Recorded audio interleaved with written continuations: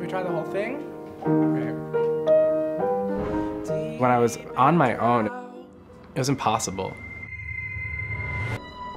Yeah, I smoked meth. Like, I don't know why I keep going back and doing it. I just got to like completely turn off the world.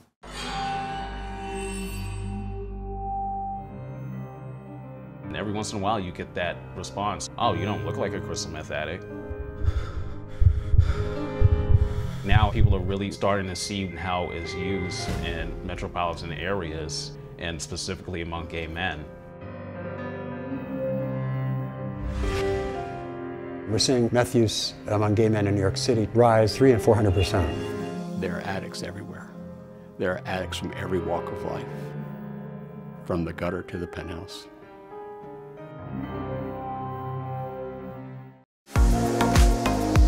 Thank you for watching.